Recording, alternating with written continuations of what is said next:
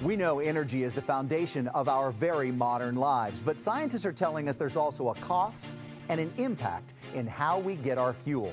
So how do we bridge from oil and gas to the energies of the future? It's a topic explored in the documentary called Switch by Dr. Scott Tinker from the University of Texas. Let's talk about this film. What's your main point? The star is energy. And the point of the film was to expose people curious, to global energy, all different kinds, because there's a lot of misinformation out there today about all of it. Energy is so critical to all of our lives. Without energy, you and I are sitting here hungry and naked in the dirt, literally. There's nothing in it we've eaten without energy. So it's so involved in our lives that it engages everybody. You visited personally a lot of big energy sites to see how they work, to see how they don't work. What we tried to do for all energies is go to the best sites in the world. I needed to see how energy is made, from coal to solar and everything in between. I went to the Bel Air mine, which makes enough energy to power 3.6 million people per year, the largest coal reserve in the world. About half of our electricity comes from coal, correct? And half of that is coming from right here. Take a massive global fuel supply, combine it with fast, simple power generation, and you get the cheapest electricity in the world. On the other hand, coal has these external problems with it. Local air pollution, sulfur in particular, and then the global problem of carbon dioxide. Coal may be the foundation of our electricity system, but oil is what allows us to move. We went to the deepest water offshore platform in the world at the time, Perdido, in the Gulf of Mexico, 8,000 feet of water. Unbelievable scale, because it's such a major operation. It's hard to describe to viewers the level of technology. The Perdido platform is more than 2 hours from shore by helicopter and could power 1.7 million people per year. We're producing, and we have the rig on board so we can work on the wells as well. Oil makes up the largest portion of our energy use, so oil alternatives were the place to start. We came back on shore and we looked at natural gas. We went right to a hydraulic fracturing or fracking site and looked at natural gas fracking in the Barnett. A field that can power 18 million people per year.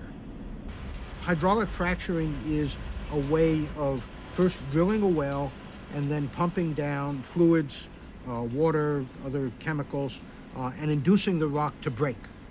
But there's a controversy surrounding fracturing that centers on water. There are 15,000 gallons of additives going into each of these wells. And what people are worried about is, will fracturing contaminate our water supply? And then we went over and looked at LNG in Qatar, and that's the largest liquefied natural gas exporting facility in the world. Qatar in the last 10 years has, grown from zero production to about 30% of the world market. Low carbon, low price mean that natural gas will likely be a vital part of our energy transition. I just want to give everybody an idea of the variety of things that you have looked at and what's referred to as natural energy. So let's talk about wind, let's talk about solar. We went to the best sites for all of them. You have to have a lot of infrastructure to capture that energy and make it dense enough so that we can consume it. Could solar be the answer? The average solar array powers just 0.4 people per year, which means it'll take several years for the savings to offset the cost of the panels. Half of U.S. wind is probably within 500 miles of here. We've got almost 100,000 acres in the Roscoe Wind Farm. 100,000 acres. And this amazing wind resource that we've got through here. To make wind work on a grand scale, we'll first need to figure out transmission, and then how to manage that much intermittent power. The challenge with the low-density fuels is they're also intermittent. And you say, hey, the sun doesn't always shine, the wind doesn't always blow. That's not trivial.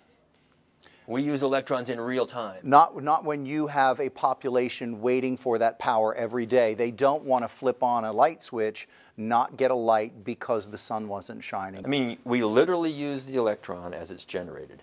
It moves at the speed of light. So if we could store energy better, that helps to solve a lot of things. And as a matter of fact, you have all the big thinkers in industry, from Bill Gates to everyone else, challenging everyone to come up with battery technology, because that will be the game changer in how to store the energy that we're making right now and using real time. And Bill Gates is doing a wonderful thing, pulling together big investors. And batteries, as we think of them, are chemical batteries, and that's one part. But there are other forms. Pumped hydro, pumping water up a hill when you have extra wind or sun, storing it and flowing it down the hill through a little turbine. So just a lot of creative things going on. Now, when I say solve it, what does it mean? Scalable, affordable, and reliable. It can't be only two. It has to be at scale. It has to be reasonably priced, and it has to be reliable. That's a tough challenge in energy storage. It's why guys like Bill Gates, who I'd love to meet, you know, are talking about this and saying, not so much. And if you listen carefully what Bill Gates is saying, when he said, why don't you just push solar and wind? And he carefully says, because there are challenges there too. Since you've looked at all of this, and it seems like you've taken some great time to measure it, and technology is ever advancing, and things might be different a month after we do this interview, but what seems to be the source of energy that makes the most sense based on what you've seen? There isn't one, and I think we all get in trouble by picking winners. So the sources of energy, and all energy, they are resources. The sun isn't great everywhere. The wind isn't great everywhere. We've got to use what we have, and that mix is really important. Just like a stock portfolio or a real estate portfolio, having multiple options is good, because these things can come and go. We take it for granted. We flip a switch, light comes on, but actually somebody is in very short time intervals, so-called dispatching different plants, gas plants, nuclear plants, coal plants, wind plants, to match the instantaneous demand. When people watch Switch, what do you want them, what's the intent? What do you want them to walk away with when they close the computer or turn off it and just say, I got what? I got an objective look at energy and understand it's critical to my life. And I'm going to go out there more educated into the radical middle and help work on real solutions. And in your estimation, is that what it takes to get a solution? We all have to, everybody has to come from the sides and kind of find their place in the middle and choose from a menu. Absolutely. And that mix will vary. It will vary. And there's going to be some of the things you may not like. But I want to communicate this really clearly. There are 1.4 billion people in the world today with no electricity. That's 5 United States with no electricity. Energy lifts them from poverty. It has lifted the world from poverty. Any energy. So when you're thinking about lifting the world from poverty, which allows them to get a roof, some food, education, you have to recognize that although the environmental components of what we're talking about are critical, lifting the world out of poverty is also pretty important. And energy does that, all energy. You're getting the picture here that nothing's perfect. No energy source is without some challenges. The important thing is to change the way we think about energy so we can change the way we use it.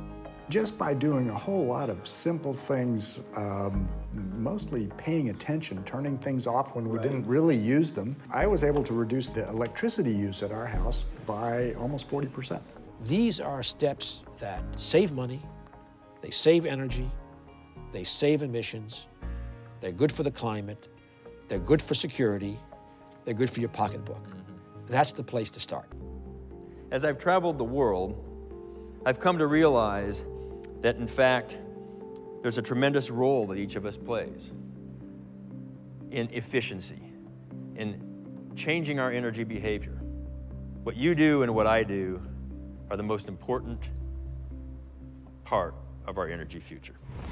To make the switch, Dr. Tinker says very simply, no matter what energy we'll use in the future, we have to use less of it. So energy efficiency has to become a habit in our everyday lives. all of us. Now, coming up, how one solution touted as a main way to reduce carbon emissions, well, it may not be the answer at all.